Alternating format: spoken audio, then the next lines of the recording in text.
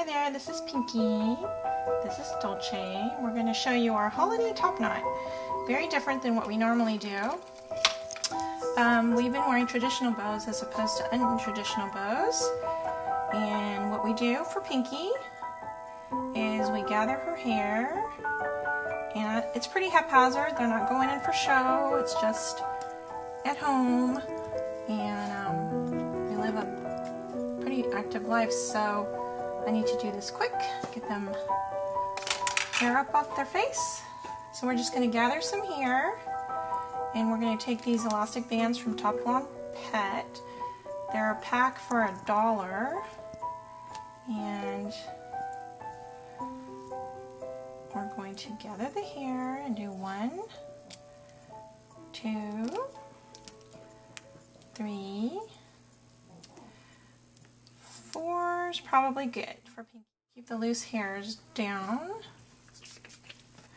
Alright, so now we have a top knot. So what I'm going to do next is loosen, loosen, loosen. I want to make sure that the top knot is loose, because even if one hair is pulling, they're going to complain. So I like to kind of loosen it from all angles. And before I put this top knot on, the reason why I don't put it directly onto the hair is because these rubber bands will cause the hair, the bands on these will cause the hair to break, and this hair will also tangle around the band. So what I like to do is I like to use a piece of perm paper, and this is a particular brand I like. It's the Fuji paper. You can buy it on Amazon, but you can get the perm paper from Sally's as well. And I just take it and I fold it over, and this is just to protect the hair from tangling around the band. And I just loop it around. It's not a traditional top knot. This is just more to save the hair and save the bow.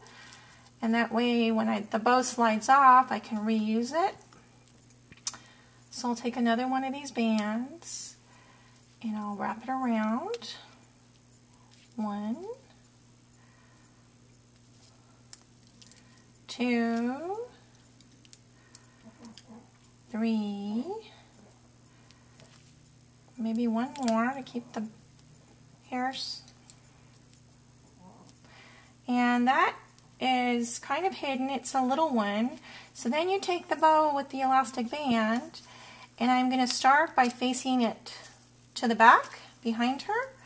So I'll loop it around once, pull the hair through, and then the second time it will be facing forward. So now the bow is actually sitting on the paper, and that way it won't damage her top knot. So now, in order to keep this all from flopping forward, I'm going to take a little bit of hair from behind and get rid of these flyaways. And you know, I spray them with conditioning spray every day, all the time. Their hair does not get greasy. It's really good for their hair. It prevents breakage. I really love it.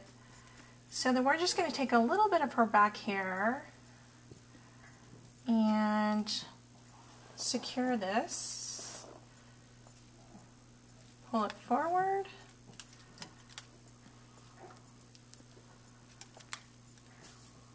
Three times.